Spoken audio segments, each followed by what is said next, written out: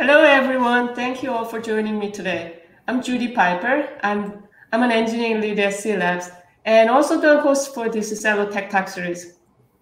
Celo Tech Talk is one of many Celo Foundation's efforts to share and spread the Celo technology knowledge with the growing Celo community. Back in April, we started the Celo Tech Talk series online with a Celo introduction talk to give a high-level overview of Celo architecture, full-stack architecture, and design. Yours truly did that first tech talk. From that, we delved deeper into different building blocks of a Celo full-stack solution during subsequent sessions. We also went deep dive into Celo's consensus mechanism, proof of stake, and talked about stability protocol, how it works to bring a new financial system to be stable. And we also talked about how Celo platform is governed in a decentralized way. And we also covered price oracle, phone number privacy, SDK, and Celo blockchain deep dive, and building your first blockchain decentralized applications on Celo platform.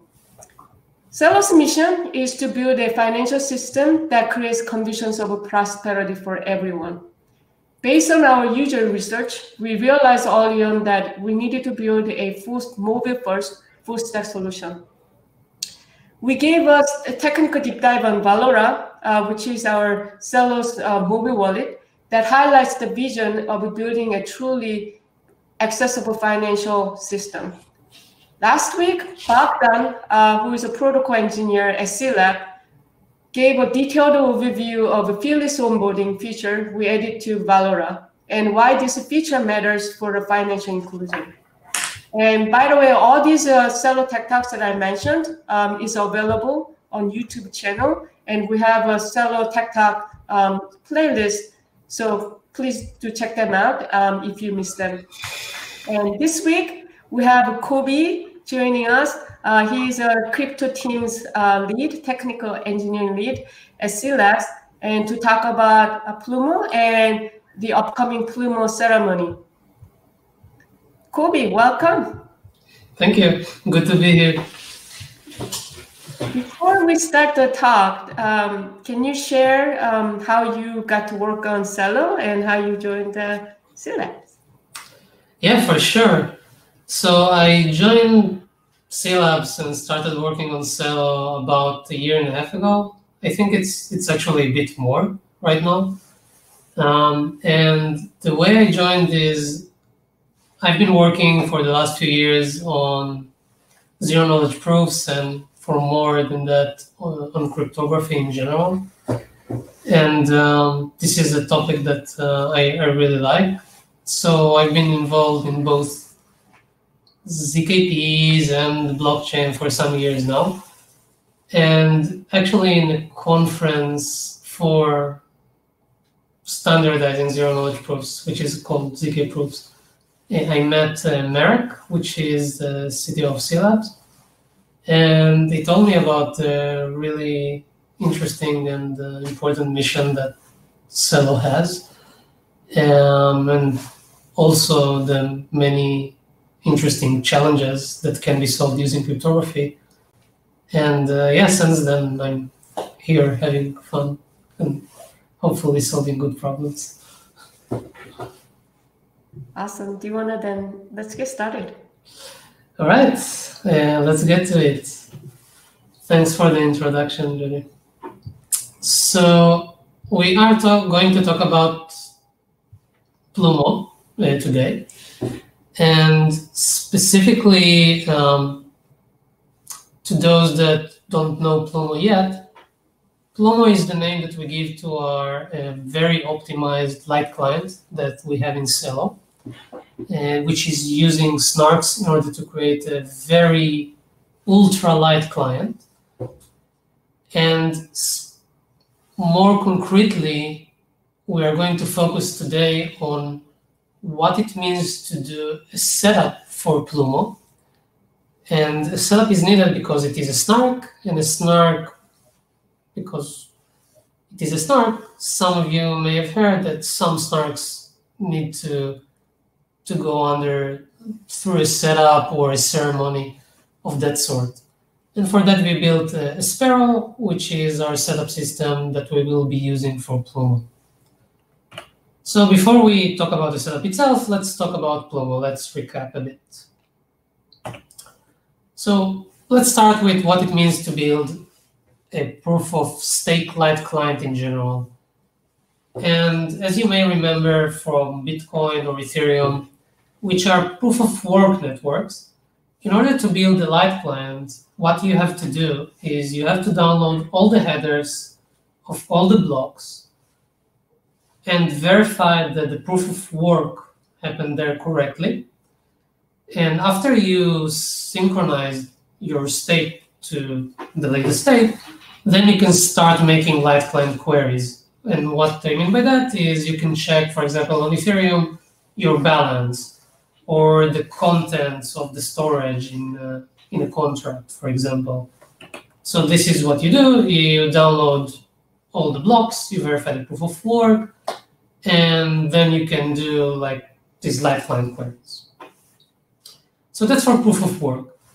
And in proof of stake, it's similar. And we're talking about validator-based proof of stake networks like Celo. And in those networks, you don't verify proof of work. You instead verify signatures.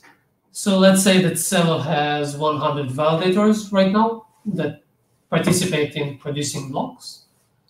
And in order for a block to be deemed valid, then you have to have 67 signatures out of the 100 for it to be deemed valid. So a very direct light client would have been just download all the blocks and verify this, that you have at least 67 signatures for each block. And once you sync to the latest block, then you can make light client queries. But that becomes really heavy or really fast for two reasons. First, it's data intensive in the sense that in proof of stake networks that are really fast, so like Celo that has 5-second block times, then you are going to get to 17,000 blocks per day, which is a lot to download.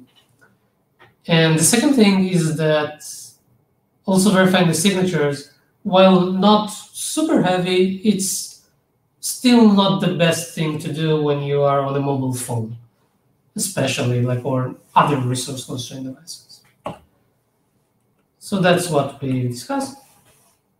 So we have 3 techniques that we use in Celo in order to make this faster. And one is something we call epoch-based syncing, which is optimizing the amount of blocks that you have to download and verify signatures on.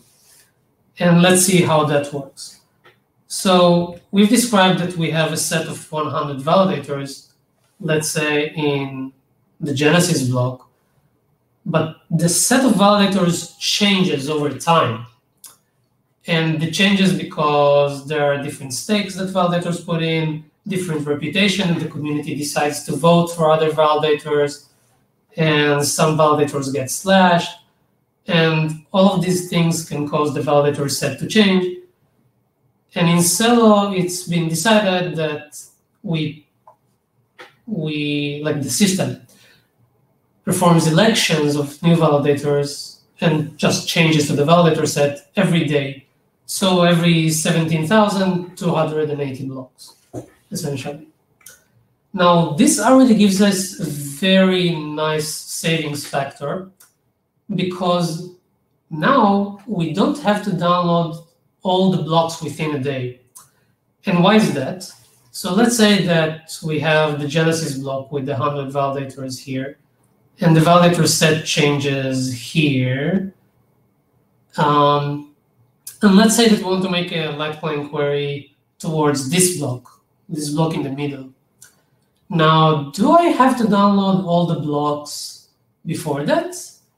So in proof of work, I have to, because these things are built on top of each other.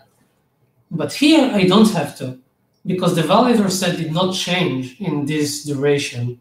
So all I have to do is verify the signatures from the validator set that I know from here on this block.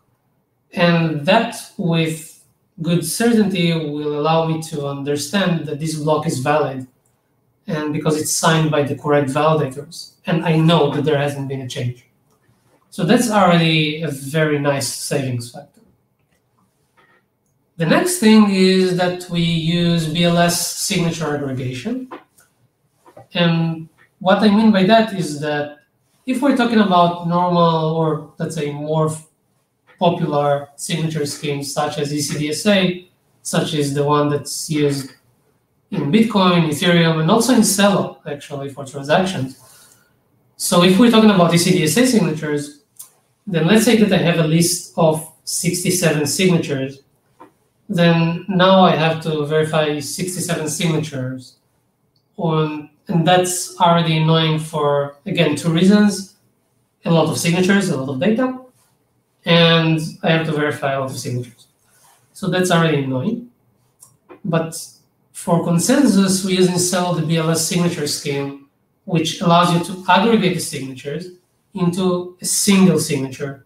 So instead of having 67 signatures, we only have a single small signature that you can verify pretty fast. So that's another nice savings factor. And the last thing, which is actually what Plumo is we can use snarks in order to reduce this even further. And by using snarks, I mean that now think about verifying multiple epochs. So we've already seen that within an epoch, within a day, we don't have to verify the blocks in between. But we already have to, we still have to download all the blocks where elections happen. So I still have to download a block each day and verify the elections and verify signatures and so on. So can we do better? And the answer is yes. Let's say that we want to synchronize half a year, which is about 180 blocks. So in order to do that, and to those of you that already know what snarks are about, what we can do is we can write a snark program that runs the Slack client protocol of download an epoch, verify the signatures, update the validator set, and do that again, and do that again, do that again, from day 1 to day 180, such that we have as an input the Genesis validator set, and as an output the validator set at day 180. And without seeing anything in between, just a small cryptographic proof that the light client protocol ran correctly, that's what we get from this snark program. We just get a small snark proof, 2 validator sets, and that's it. Nothing in between. And that's exactly what Plumo is this snark that allows us to compress many, many days of synchronization into a small snark proof. And let's go really quickly about what it means. It basically means what I've described before. We need to take all the public keys of all the validators. We need to see that more than 2/3, so let's say 67 signed, and we need to check the BLS signatures and so on. So that's exactly what the snark proof that Plumo does. And in order to facilitate that, we had to use quite special curves, but I will not go into these cryptographic details in this talk. And there are other talks that you can watch that would explain all this. Because what we want to focus on today is the setup. So what I want you to take out of this is that we have an elliptic curve that's called BW6, which is a pretty big elliptic curve, more than the one that we're used to. It's like 760 bits. And the snark proof is working on that curve. Just want you to remember these facts. So now before we go further into what is the setup, let's talk about what are snarks. So there is a nice example that is usually given when talking about zero-knowledge proofs that I want to get to.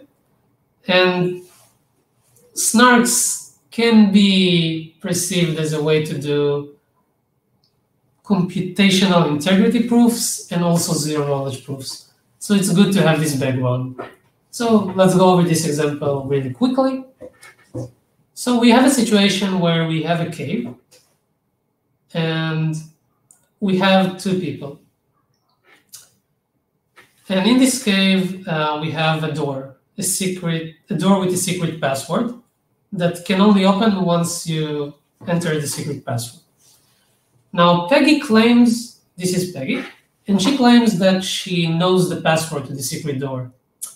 And Victor, unfortunately, doesn't believe her and asks her to prove it to him. So they decide on the following experiment. This cave has two ways to go into. This is the entrance, and these are the two ways, left and right. So they decide on the following experiment. So Victor will stand with his back to the entrance of the cave while Peggy goes in, and Peggy will choose a direction, but she will choose it by herself. So let's say that she chooses to go left in this direction. Now, after she arrived at the door, Victor will now shout which direction he wants Peggy to come back from. All right, so let's say that Peggy went left, and Victor shouts, Peggy, please come back from the left side. Okay, so if it doesn't matter if Peggy knows the secret password or not, she can just come back from the left side because she's here. All right, but if Victor tells her to come back from the right side, from here, and she went to the left side, then Peggy can only come back from the right side if she knows the secret word, because otherwise she will not be able to open the door and come back from here.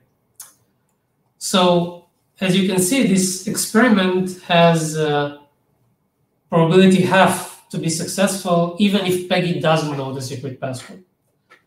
So with probability half, Victor will be certain that Peggy knows the secret password. That will happen when their decision mismatch. So in order to improve the confidence, like 50% confidence is not very high. So to improve the confidence, what we can do is repeat the experiment many, many times until we get to a confidence level that we are good with. And this works because these are going to be experiments that are not related to each other. And as we know from probability theory, the total probability is going to be the product of all these experiments. So it's going to be 1 over 2 to the number of experiments. So you can get to really good, so the probability of cheating, and that will be the probability of cheating. So with not a huge amount of experiments, you can get to a really good confidence level. All right. So that's an example of a zero-knowledge proof. And this is zero knowledge in the sense that Peggy did not reveal the secret word to Victor because she doesn't want to. But Victor still knows now that she knows the secret word. And that's all they wanted to establish. Okay, so those are like general zero-knowledge proofs. But what are snarks? So let's, again, give an example. So we have here a function, a polynomial. And I want to prove that I know a solution to this polynomial. And this polynomial has 10 solutions, the most, and because it's a degree 10 polynomial. So I can do it in a few ways. I can, for example, send directly the single solution that I want to show that I know. That works. All right. But this is already not ideal, maybe, because in order to verify the solution, the verifier takes the solution that I sent and now plugs it into this function. And now they have to raise it to degree 10, multiply by 500. That starts to become heavy, especially if the function is very complex. This is not very complex function, but I hope you get the idea. And furthermore, what if I want to show that I know all the solution, all the 10 solutions that this function has? Now I have to send 10 solutions, and the verifier has to verify all the 10 solutions. That becomes both data intensive, I have to send like a lot of data, and also becomes computationally intensive because I have to raise it to degree 10, multiply by 500. Not for one solution, I have to do it for 10. So with snark proofs, we can take problems of this sort and present a problem of the sort of, please show me that you know all the solutions to this function and send me a small proof that proves it to me.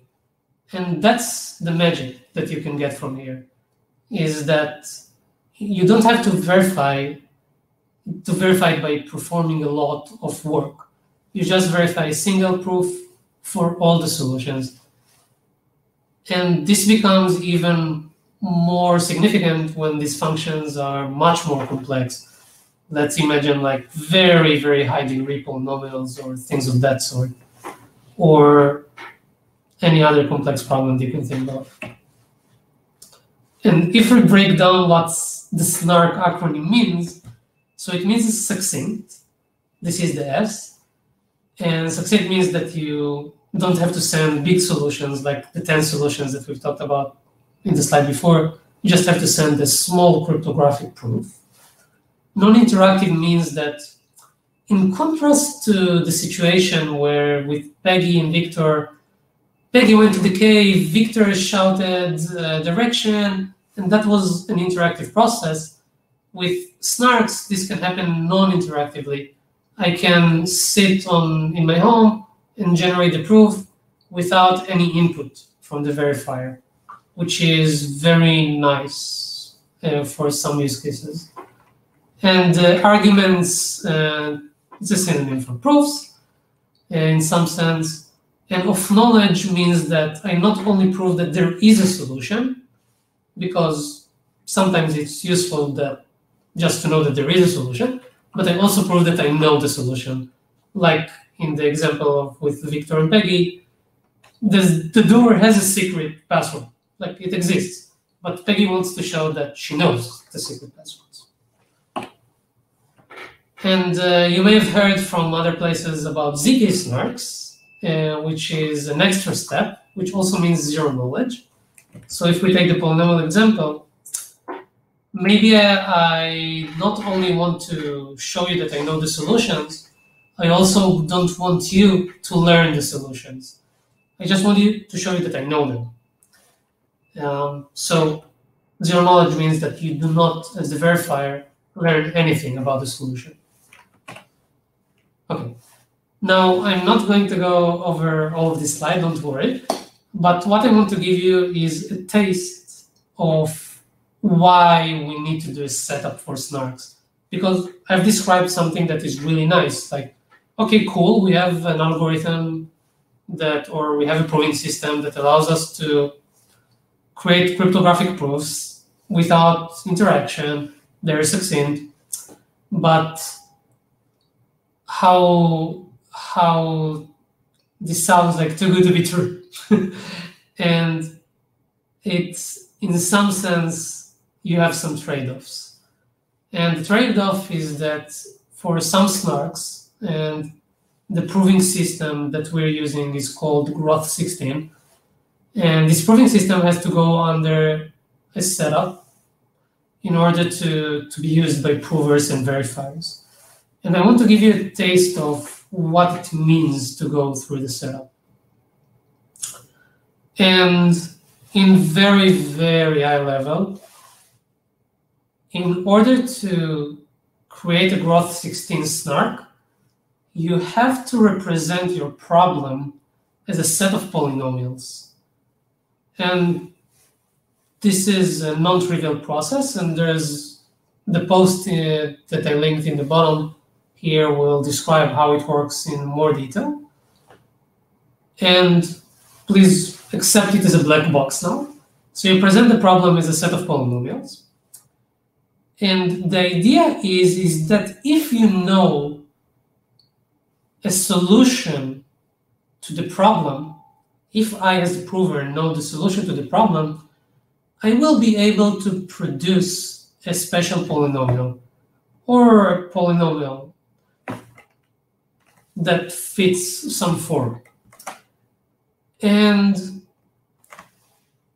if I'm able to produce this polynomial, then the verifier can be very confident that I actually knew a solution to the problem. All right, so let's say that I actually produced this polynomial. Now, how do I convince the verifier that I actually produced the correct polynomial? And for that, let's look at some small drawing.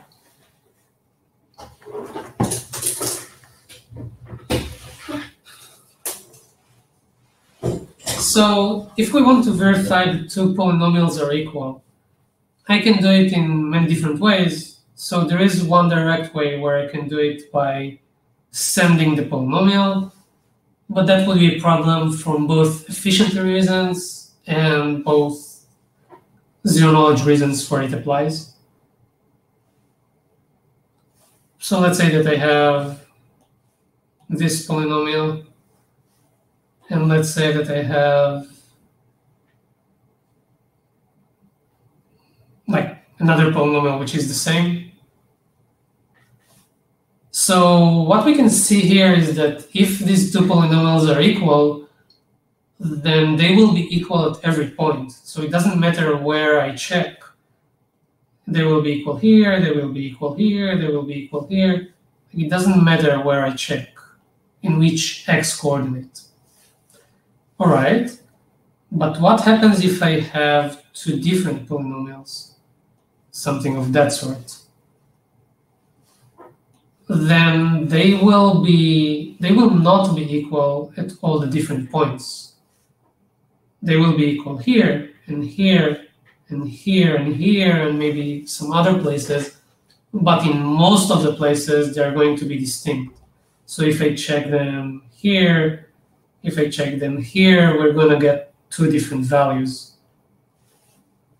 So as a consequence of that, what we have, which is a fundamental thing in algebra, is that if we have two different polynomials, they're only going to be equal in a finite amount of points. So if we choose randomly different points, if I choose randomly a single point, so I choose randomly this point, then most likely they will not be equal. So the idea is that we're going to, in order to check that two polynomials are efficiently equal to each other, by checking them at a single random point. And if they are equal at this random point, then with a very, very high probability, they're going to be equal everywhere. That's the idea. Now, the problem is that, okay, sure, so, all right, you told us you have a snark, Roth 16, you have to choose a random point, that's nice. But why do we have to do a setup? Why do we have to do a ceremony? Why is this thing so complex? Why is it just not like toss a coin and choose a random point? And the reason is that if a prover knows the random point, a malicious prover, then they can create fake proofs and fool the verifier. And that's the problem. And the reason we have to make a setup is that we have to jointly generate the random point in a way that no single person knows the entire point. And that's more or less a very major reason why we need to do a setup. So the cryptographers in the crowd might notice that there are more things that you have to generate in the setup, but that's one of the major things that we have to do. Without it, we're lost. We have to generate the random points in a multi-party manner. Okay, so now that we know that we have to generate these points in together, let's do it. So how do we do it? So let's talk about setups, snark setups that have happened in the past. An example that I like is the Zcash setup. That's, I think, the first setup that actually went to production. That happened already a few years ago for the first version. And there was another setup for the second version. And for the first setup, a few people participated. And you know what? Let's talk about the second setup. For the second setup, tens of people participated. And this setup had 2 rounds. And about between 70 and 100 people participated in each round. And it's enough that at least one person was honest and deleted the randomness and their share of the random point for it to be secure. And with high probability that happened because 70 people participated and some of them are widely known. So their reputation kind of guarantees that they deleted the randomness. And in Zcash, you can think about what was the snark. The snark was about private transactions. So I want to, in Zcash, when I want to transfer ZAC, the Zcash currency, what I want to show is I want to show that I own some ZAC, and I want to show that I spend it correctly in some sense, that I didn't create any new coins, I didn't destroy any new coins, I just transferred them. And this is the snark proof that happens there. And that's an example of a setup that happened a few years ago. And you can see that some people got creative as to how to get their randomness that they are going to contribute to the setup. So here we can see a Geiger counter. So someone went ahead and flew over Chernobyl and took measurements of radioactive material, and they used that to generate randomness to contribute to the Zcash setup. And here I think we can see an example of the first setup, where afterwards the computer was destroyed so that nobody can actually get to this random number later on and so on. So you can ask yourself, why are we still doing setups? Because some of you may have heard about Starks or Plonks or Marlin and all of these new proving systems that are different than Groth 16, which is what Zcash used and what Plumo uses. And you can ask yourself, like, why are we still doing setups? And there are a few reasons. One reason is that the snarks that we are using, like the Groth 16 snarks, are very good in proving time. They're very, very good in verification time. They're still almost the fastest to verify. And they produce the smallest proofs amongst all the different other systems that exist.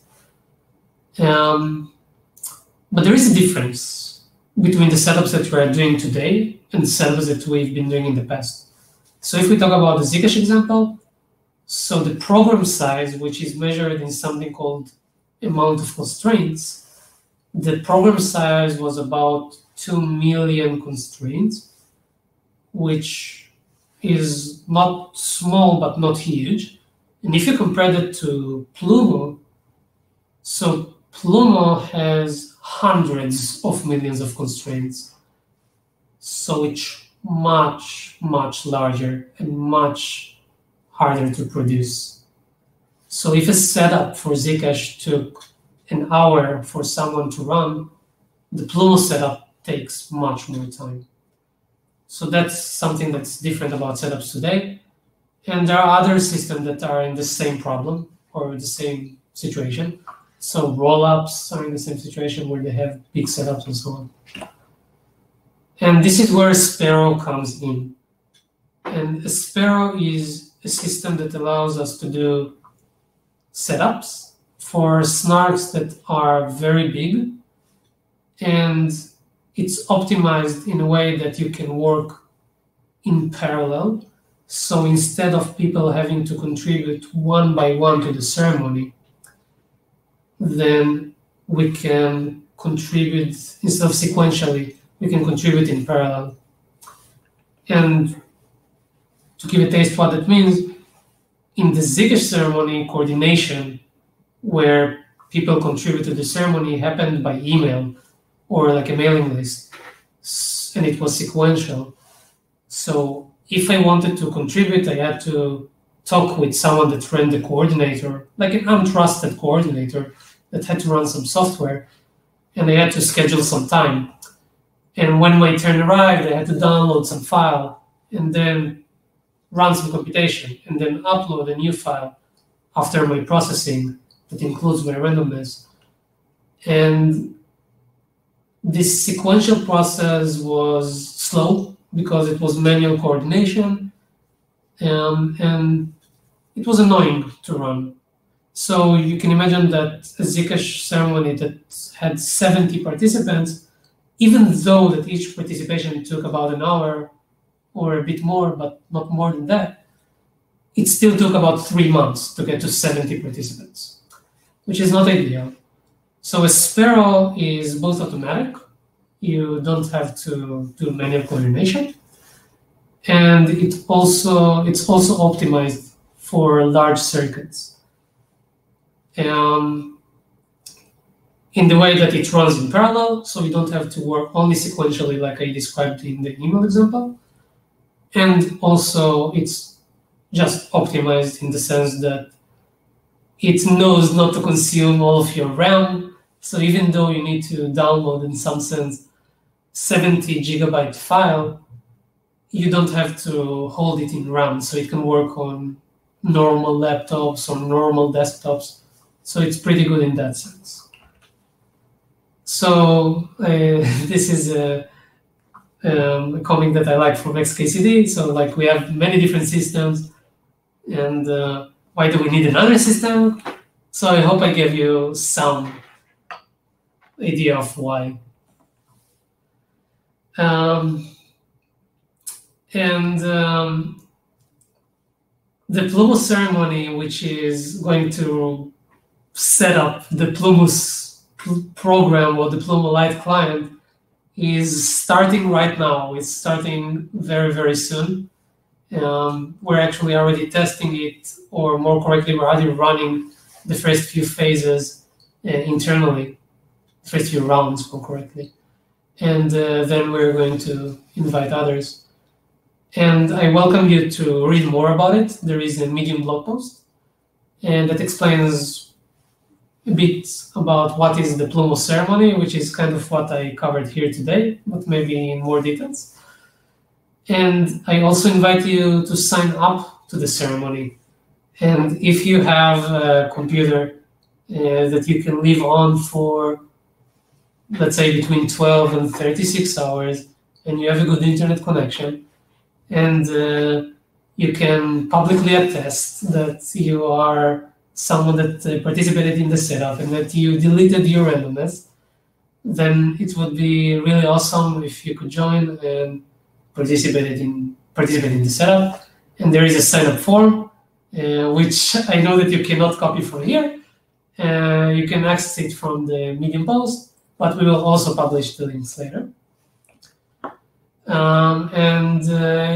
So for people that want to participate in the setup itself, now we are going to have a live demo that shows how to actually participate in the setup once you get invited. So Judy, I would love your help into doing the live demo.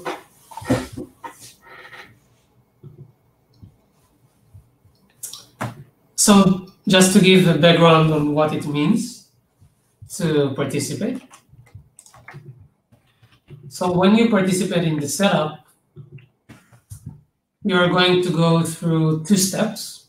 Both of them are quite easy, but these are 2 steps. So if you see in the Celo documentation, the first thing you have to do is you have to generate your randomness and your address. You are also going to be associating a Celo address with your participation.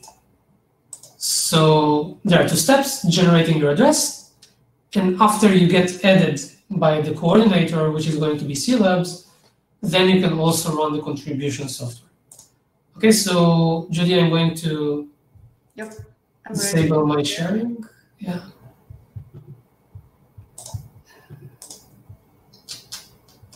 Oh, you already took over. Cool.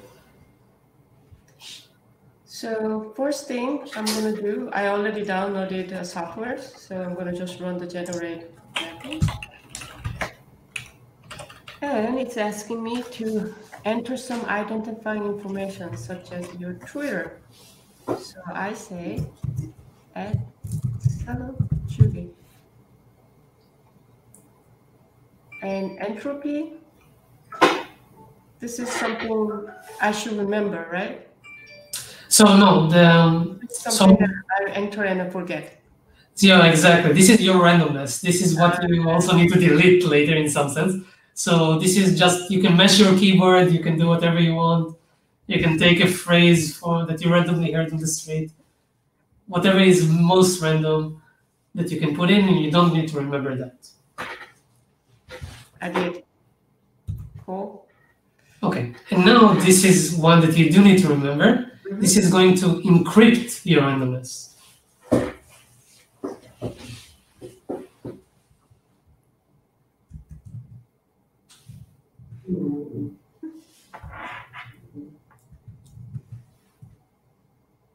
All right, so before we continue, I just want to recap why we need this identifying information.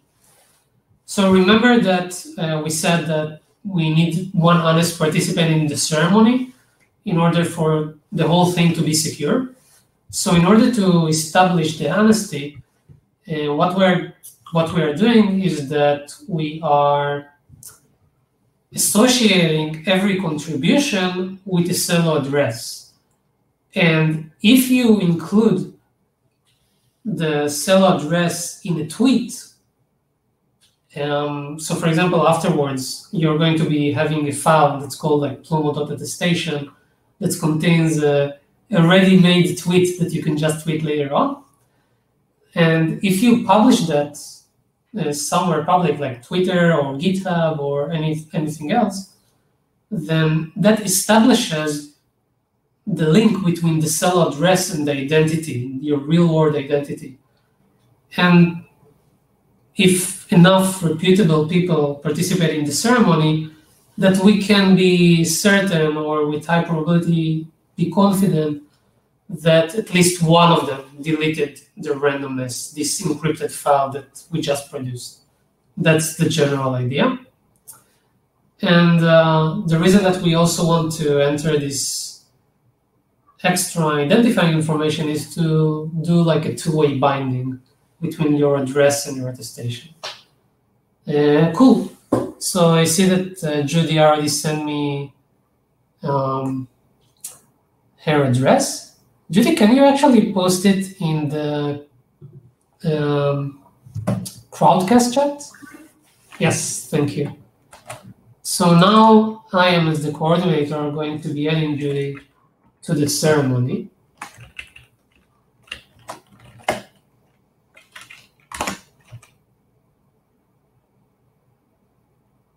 All right, that's it. So I've added Judy. Now you can run your contribution software, and that's going to be the last step that you have to run. So you have to point the contribution software to where your keys reside. So what we recommend when running the setup and when running the generate software is to generate your keys to somewhere that you can maybe destroy later. That's the ideal situation. So if you generate it directly to a USB thumb drive, for example, later on, and then later on you will be able to just destroy it. So when you run the contribution software, we tell it where the keys exist. Maybe they exist on the USB thumb drive. So that's what you see here. I don't have a USB thumb drive. That's okay.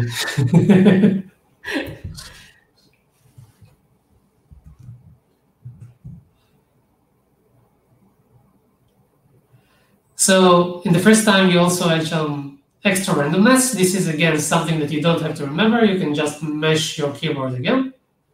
We just like have a combination of two sources of randomness, both from the offline phase, where we generated the address, and this online phase, where we are now contributing.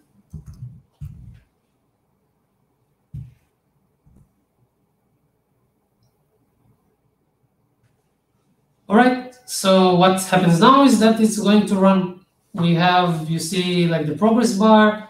There are 256 chunks to work on, and you're working on chunk 227 right now.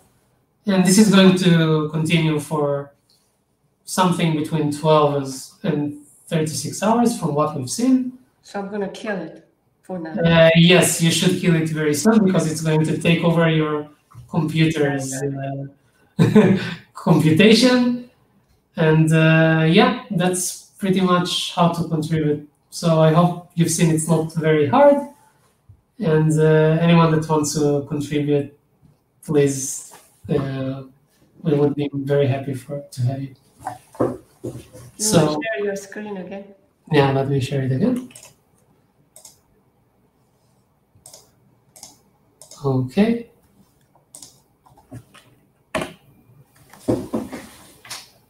So this week is the last week for Celo Tech Talks as well. And we have 2 Celo Tech Talks scheduled for this week, the last week of Celo Tech Talks. And today you joined the Plumo session. And on Thursday, we have James Presswich. He is from Summa One, and he's going to talk about cross-chain interoperability. There are many new chains being built and they're running now, and with the sharding and some of the other like scaling features. And so it's important to have a cross-chain consensus system. So he's going to talk about cross-chain communication. So join us this Thursday, and back to you, Kobe, for Q&A. Sounds good. If you have any questions for Kobe, please post your question on the bottom of your screen. There's an Ask a Question tab, and click on that, and you'll be able to post your question.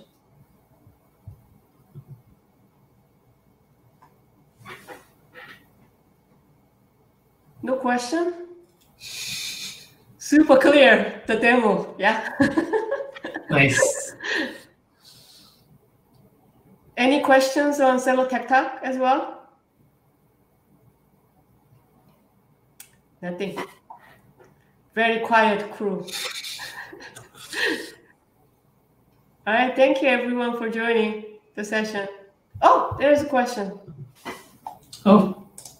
And Neil, how far are we running a Plumo client on a mobile device? Okay. Just to clarify, do you mean how far are we from actually using Plumo to sync to the chain? That's the question, right? Okay. The light client protocol is already running on the mobile device. Yeah, okay, cool. Thanks for the comment. So yeah, that's a very good question. So basically we have most of it implemented already. And what we're waiting for are 2 things. The major thing is the setup. So we're going to run the 2 phases of the setup. So there is a phase which is circuit independent, which is what we're going to run, which is phase 1. So we're going to start running it, like I said, this week. And afterwards, there's going to be phase 2, which is the setup for the Plumo circuit itself. So it's going to take a few months in total to run the setup. And in the meantime, we are completing the audits for the Plumo circuit. So basically, we have all the code written, and tested and so on. But we are going through audits right now to make sure that malicious provers or malicious nodes cannot fool any Litecoins.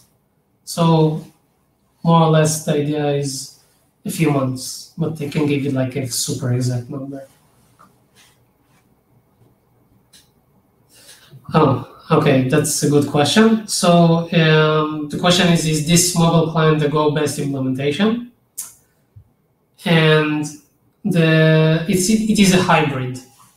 So we are still running in Celo blockchain, which is a Go-based client.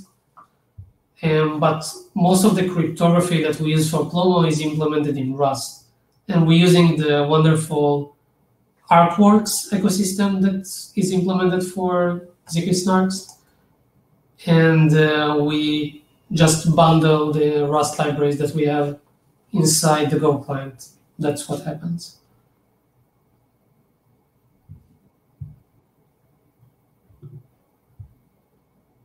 Cool. Cool. No new questions from the audience. All right, I see you all back on Thursday. Yeah. Cool. We have a session on 6 p.m. Eastern Europe time, and PDT time will be 9 a.m. So I guess get up early if you're joining from US. All right, thanks all. Thanks everyone. Bye. Bye.